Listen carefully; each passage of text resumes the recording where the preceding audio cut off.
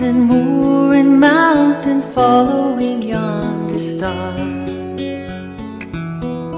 the star. Born a king on Bethlehem's plain, gold I bring to crown him again, king forever, ceasing never over us all to reign.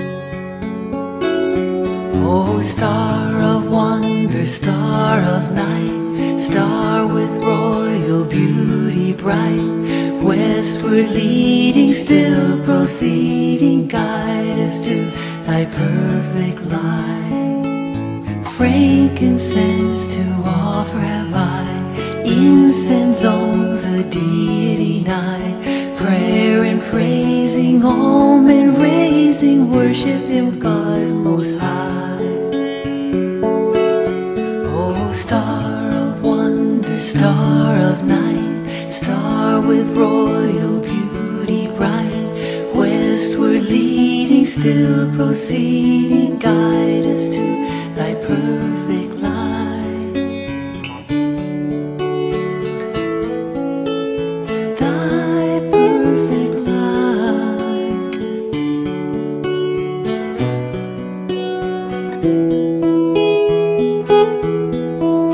Myrrh is mine, its bitter perfume breathes the life of gathering gloom, sorrowing, sighing, bleeding, dying, sealed in the stone cold tomb.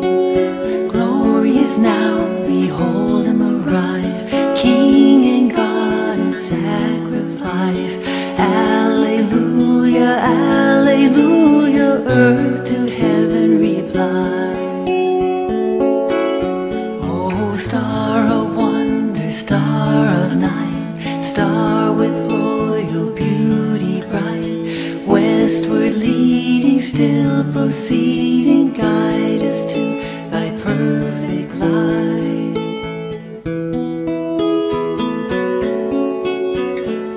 Thy perfect light.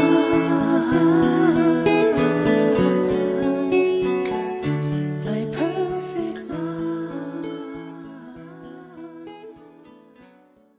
Hello everyone and welcome to worship. Today we celebrate the Feast of the Epiphany, the occasion when the Magi, the wise men, brought their gifts to Jesus. Epiphany will of course be marked this Wednesday, the 6th of January, known to us as Twelfth Night, and we tend to associate Epiphany with the ending of Christmas, when trees and decorations and pretty lights that have darkened our streets are put away for another year. And it's all a bit of a letdown after the celebrations of Christmas, even though of course they have been somewhat muted this year. At the start of lockdown in March, Mark and I put the lights outside our house back on.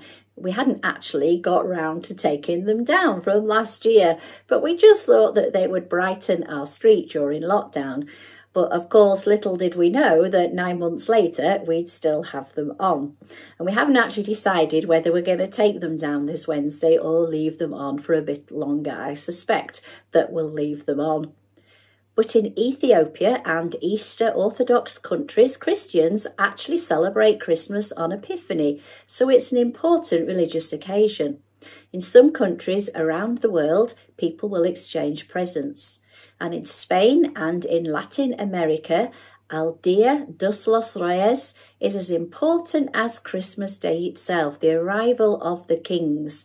And the night before, children will leave out drinks for the three kings, and there are parades and fireworks to mark the occasion. Although we as a nation don't tend to celebrate Epiphany as readily as Christmas, as Christians, Epiphany is a time of great celebration because it's a time of revelation when God showed his gift of his Son to us. And the Magi who brought gifts to baby Jesus knew where he was because of the bright star that shone over the place where he was born, a reminder to us of the light that shines in our world, the light that we can shine in our world too when we follow the teachings of Jesus.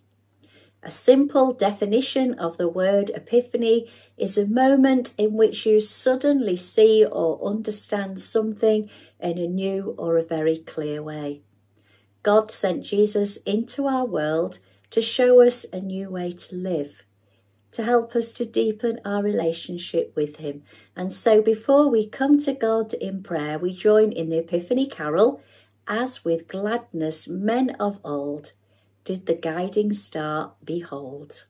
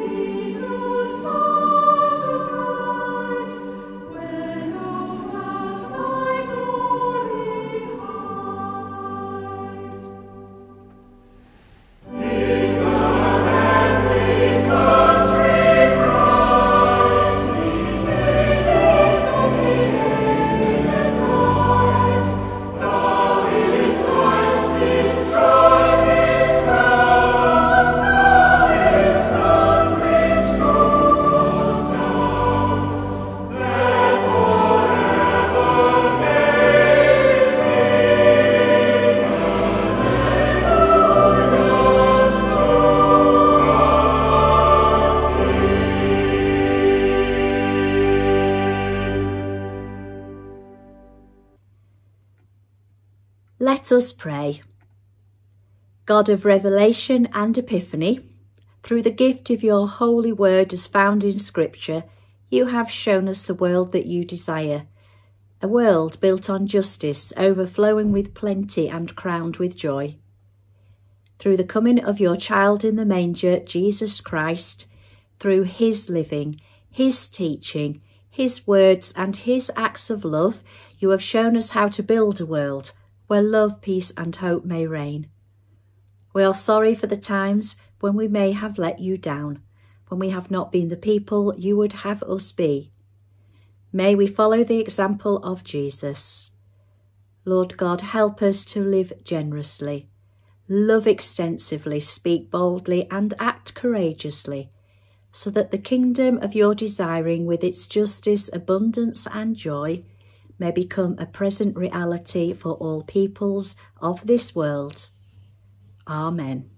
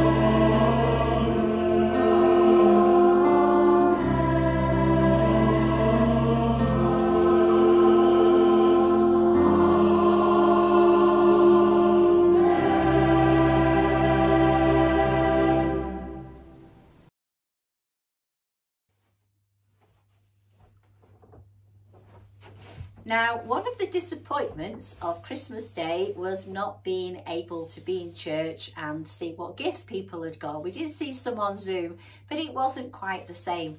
And I wonder what presents our young children got, what they were most excited about. What was their best gift? Well, I'm going to do an experiment to see if we can decide which is the best gift. Mark's going to help me. I've got 6 bags here and Mark is going to throw the dice for me. So can you throw the dice, Mark? Sure can. There we go. He's going to roll it now. You can't see it, but he's going to hold it up to the camera. And he's shown you that it is the number one. The number one. Okay, so just to show that it's that one, I'm going to go O-N-E, number 1. I'm going to tie a ribbon round this box, and that's going to be the last one that we're going to open. Let me just do that. Okay, and there is no break in this film. There is no cheating as we are pre-recording. There it is. That's our special box. We're going to open that last. Okay, let's see what we've got then. I'm going to start with this one. What have I got in here? Ooh, a hat with 2 pom-poms. Fantastic, look at that. Is it the best gift we could get this Christmas? No, I don't think so. Great gift, but there we go. Put that back over there.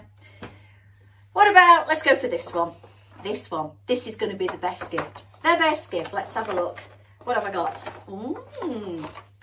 Bracelet. Isn't that pretty? Really, really nice. Is it the best gift I'm going to get this Christmas? No, I don't really think so. Let's put that one out of the way. Okay, this one. This lovely bag here. Ooh, oh yes. Oh, don't we all like a bit of Lego in our houses? You can spend hours building things with Lego. Look at that. Fantastic. Is it the best gift I'm going to get this Christmas? I don't think so. No, let's put that out of the way as well. Okay, where should we go? This one. Right, let's have a look in here. Oh, wow. Some Melton Mowbray. Melton Brown even. Melton Brown, not pork pie. Melton Brown bath liquid. Look at that. That's a mighty fine gift. Is it the best gift at Christmas? No, don't think so. Not really. That can go. Okay, nearly there. Let's have a look at this one. Oh, wow. A new mobile phone. Look at that. Is that the best gift at Christmas? Oh, no. No, I don't think it really is. I don't think it's the best gift at Christmas. And I did say that the best gift of Christmas was going to be the one that was chosen by the dice that I tied the red ribbon on. So let's have a look. This is, drum roll, the best gift of Christmas. Here we go. And it is chocolate Easter eggs. I wasn't expecting that. Easter eggs? And we're still not left Christmas? And you know, Easter eggs will soon be appearing in the shops. I will get most annoyed when I see them appearing next week because they'll be there on the shelves when Christmas is hardly gone. There'll be Easter eggs. But actually, when I think about it, that looking at an Easter egg at Christmas is actually a really good idea, because it actually reminds us that the baby whose birthday we have just celebrated, who grew into a man, who came into our world, who showed us how to love and care for one another, died upon the cross but rose again to show us that we can never be separated from the love of God, the love that is found in Jesus Christ. And so actually, maybe this isn't such a bad gift after all. Perhaps this actually is the best gift of all, because this reminds us of the gift of Jesus. And I'm not going to save them. I'm going to eat them in the next carol.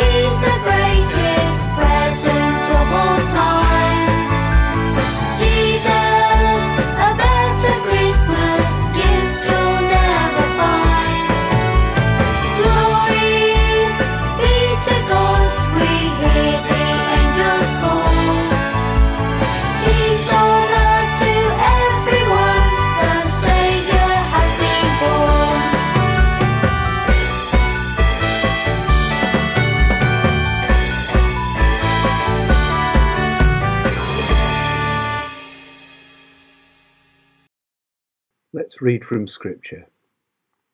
From the Gospel according to Matthew, chapter 2, the Magi visit the Messiah.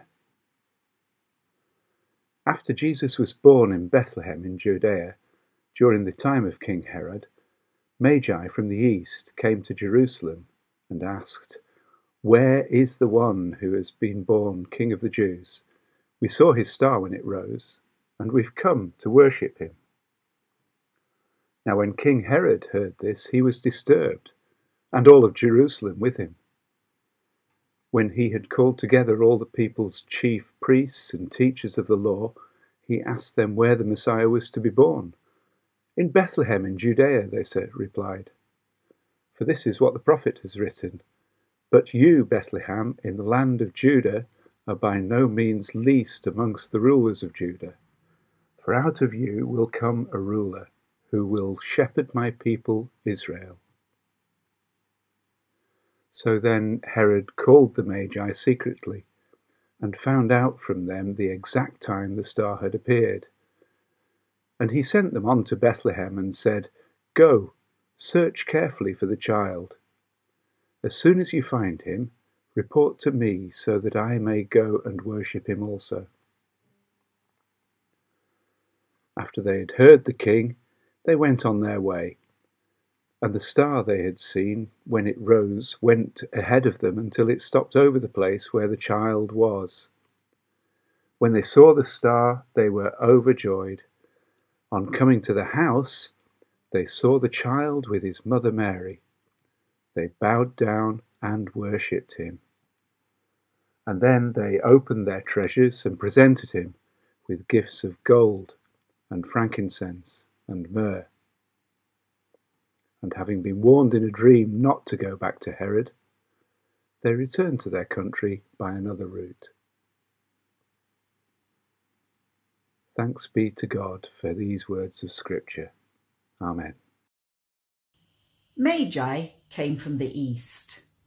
Well, they would, wouldn't they, with an exotic name like that?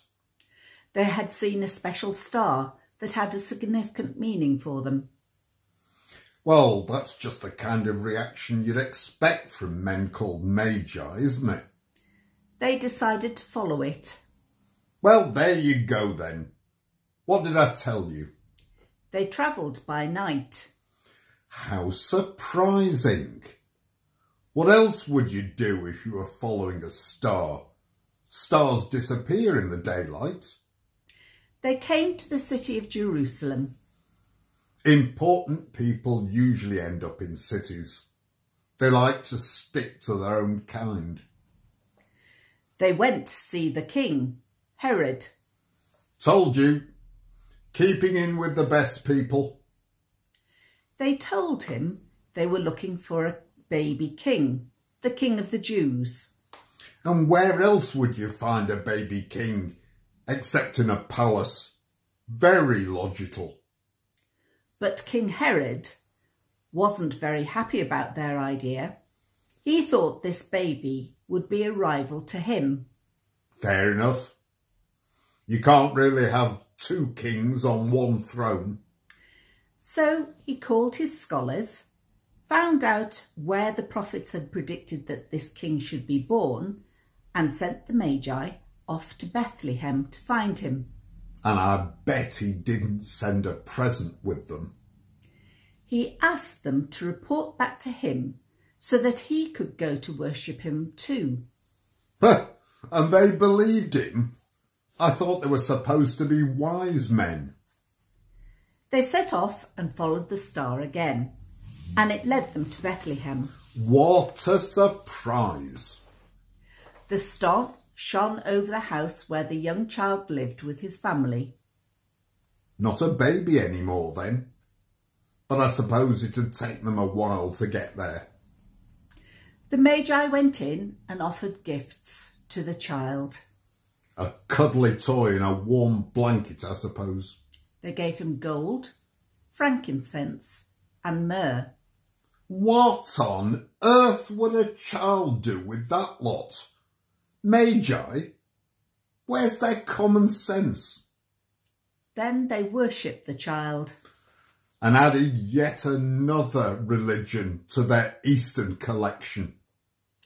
Then they were warned in a dream not to go back to Herod. Well, at least that was one dream that really did make sense. Not so foolish after all. So they went back to their own country another way. And that's the end of the story, folks. Is that what you think? Well, it sounds like it to me. Star followed, baby found, gifts given, finished. You need to read on, my friend. At least you do if you really want to become wise yourself. That was only the beginning. Thank you, Malcolm and Miriam, for that dramatic reading written for us by Marjorie Dobson. In churches, the three kings are added to our crib scenes on the Feast of the Epiphany. But who were the Magi who were referred to as the wise men? Well, sources suggest that they were priestly descendants, known for their knowledge of the stars. They were astronomers, and also their ability to interpret dreams. And they would have been non-Jews, of course. But what can we learn from them? Well, firstly, the wise men began their journey because of their beliefs. It was a common belief of the time that a special stellar phenomenon would appear in the sky to signify events such as the birth of a world leader like a king. The Magi in our story saw something in the sky that they believed was a long-awaited sign of the birth of an extraordinary king.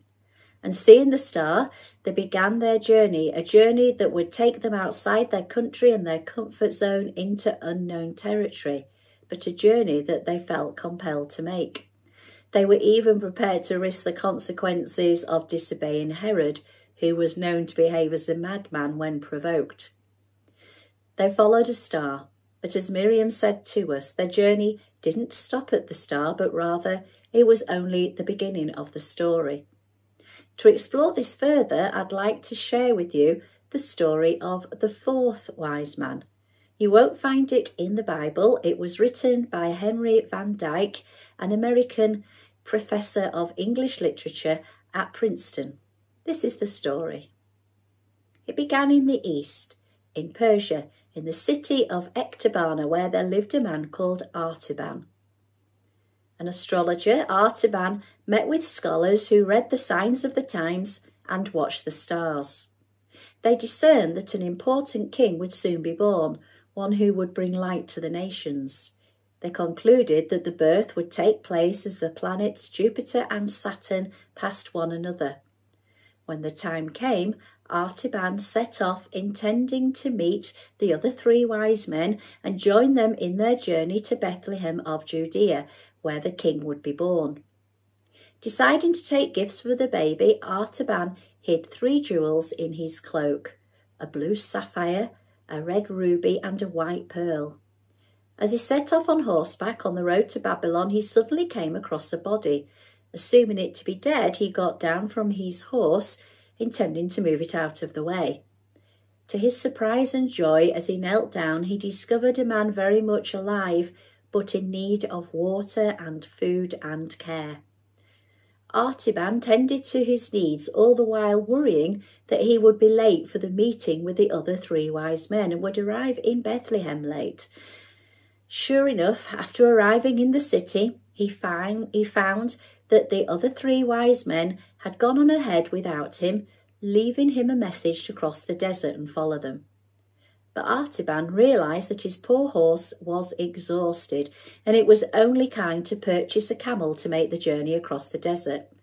And so he sold the blue sapphire, bought a camel and set off in the desert towards Damascus, Mount Hermon, Galilee and Judea. To his great disappointment, on arriving in Bethlehem, he discovered that not only had the 3 wise men gone to Egypt, but so had the newborn king he journeyed afar to see. The parents and their newborn son had fled the soldiers of Herod the Great after he ordered the killing of all male children under the age of 2 years. But whilst in Bethlehem, Artaban met another young woman with a baby son who was afraid that soldiers would come and kill her child. Artaban travelled to her home, and when the soldiers arrived, he gave the soldier his second jewel, the ruby, telling him that there was no child there. Taking the ruby, the soldier left without checking the house. Artaban then set off for Egypt, still committed in his quest to find the newborn king. When he arrived in Egypt, he encountered all manners of sickness, poverty, plague and famine, imprisonment and death. And yet he continued to search. After 33 years of searching, Artaban still hadn't found the one he sought, and he decided to go to Jerusalem to continue his quest. On arriving in Jerusalem, news reached him of the man referred to as Jesus of Nazareth, who was to be crucified there that day. Artaban sensed that maybe this was where his journey was now taking him. As he made his way through the crowds in Jerusalem, a young slave fell at his feet, begging him for food. Fearing he would once more miss seeing the one he had journeyed so far and for so long to see, he initially hesitated. But as he looked at her kneeling at his feet, he offered the girl his final jewel, the pearl, to help her. At that very moment, the earthquake that struck at the time of Jesus' crucifixion shook the city, and buildings trembled and crumbled. Tiles fell from roofs, one striking Artaban, the fourth wise man. Falling to the ground, bleeding, he heard a voice saying to him, "Truly, I tell you, just as you did it to one of the least of these who are members of my family, you did it to me." And Artaban experienced that epiphany moment when he saw clearly that he had found his king. And he realised that he had encountered Jesus the King whilst he tended to the dying, the needy and the sick throughout his many years of searching and journeying. And the reality is that our journey towards Christmas this year has suffered many interruptions. Our lives have suffered many interruptions, many delays and disappointments. And yet it is amidst these unprecedented times, when our life's journeys have become so very difficult, that we have encountered Christ. Those moments when we have felt love in our hearts. Those moments when we have witnessed love poured out upon those in need in our communities. Those moments when we have witnessed light shining in the dark places of our world. As I write this, the Oxford vaccine has just been given approval, shining light into the darkness of the situation.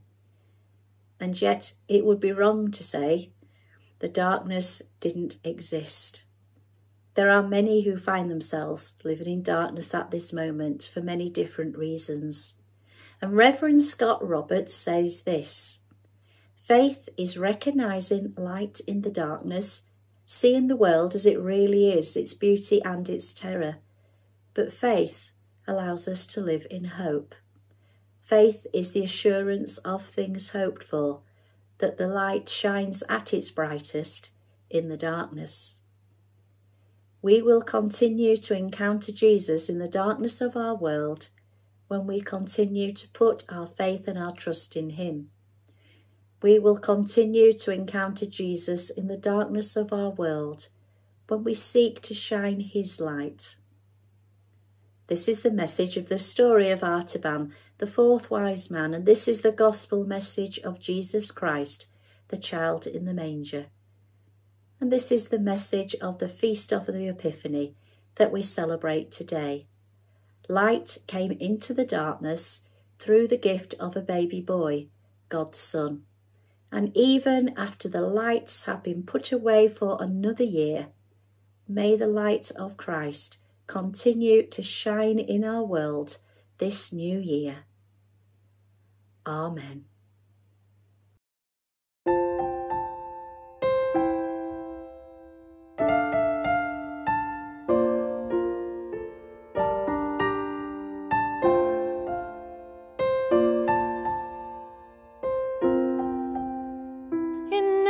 star we see, and all the songs we sing, of shepherds on a hillside, of goodwill and peace, the lights on every tree, and all the gifts we bring.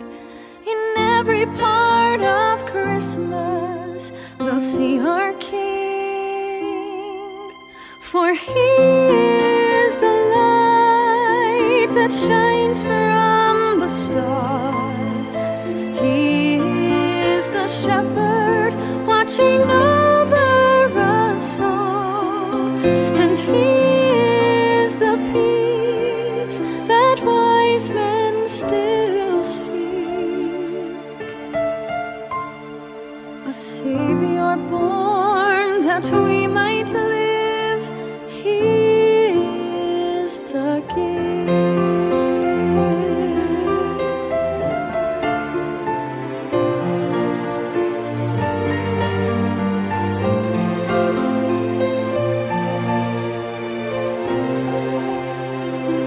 Hope and joy and strength He offers all our days, pure and perfect blessings, all wrapped in His grace. And when the lights come down, the moments disappear, but He who gives us everything will still be here, for He is the light that shines from the star. He is the shepherd watching over us all, and He is the peace that wise men still seek. A Savior born that we might live, He is the gift.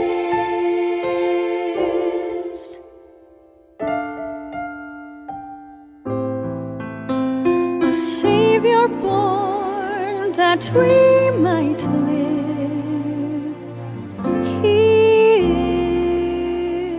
is the gift.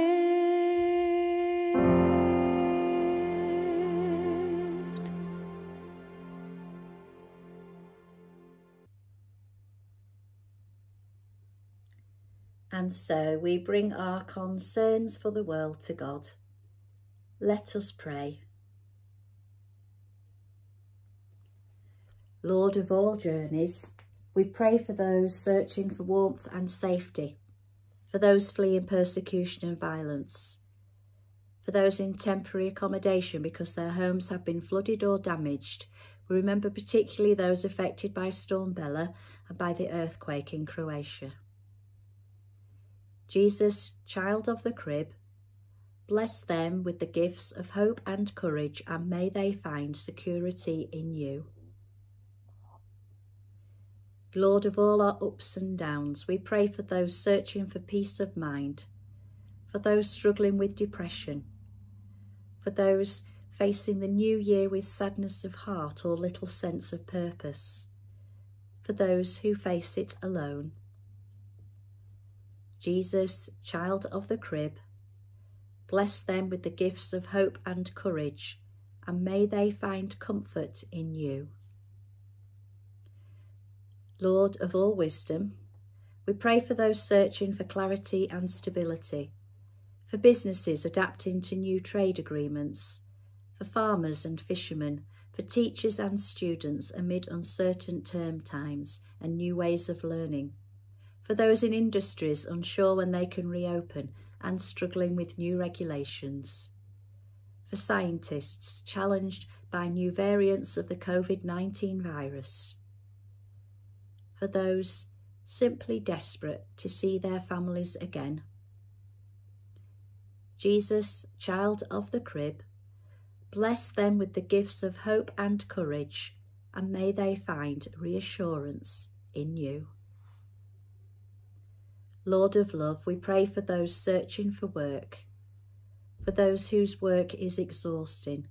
remembering especially those in the NHS and the emergency services, for carers and those administering the new vaccines, and for those who will receive it, for those searching for ways to feed their families and pay their bills, and for those charities and organisations trying to help them.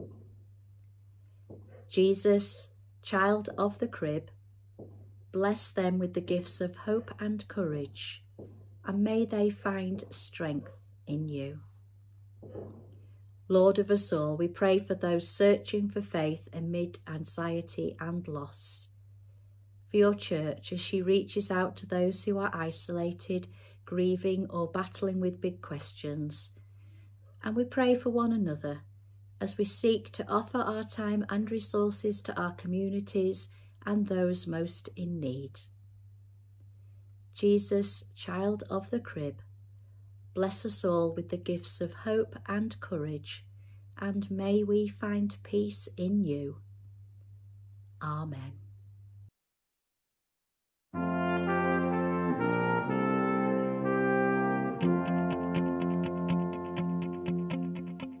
Angels from the realms of glory, wing your flight o'er all the earth. Ye who sang creation's story, now proclaim Messiah's birth. Come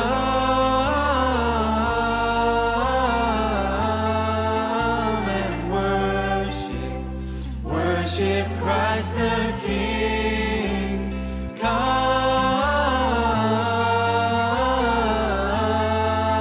and worship Christ the newborn King. Shepherds in the fields abiding, watching all your flocks by night. God with banners down residing, yonder shines the infant light. Come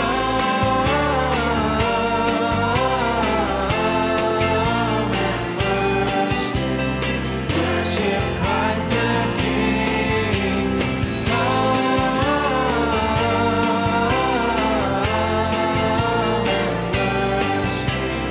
Worship Christ the newborn King.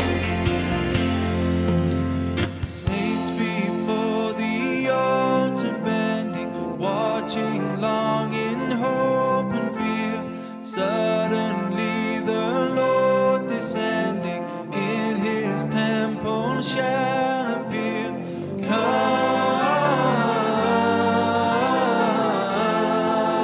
and worship Christ the King. Come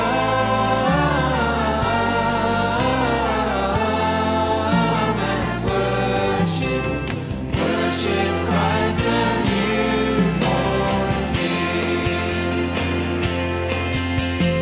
All creation join in praising God the Father, Spirit, Son. Evermore your voice is raising to the eternal three in one.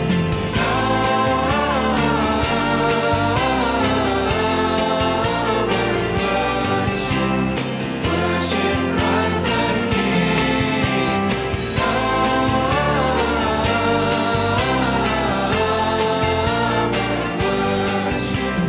Worship Christ the newborn.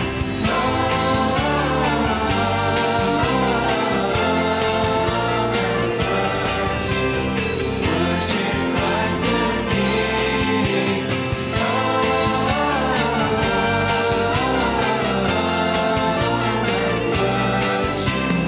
Worship Christ the newborn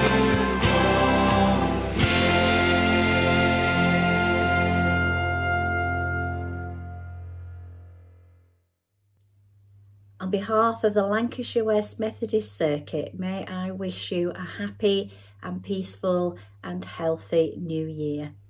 And may the joy of the angels, the eagerness of the shepherds, the perseverance of the wise men, the obedience of Joseph and Mary, and the peace of the Christ child be yours. And may the blessing of God the Father, God the Son, and God the Holy Spirit be with us and those we love, this day and forevermore. Amen. God bless everyone.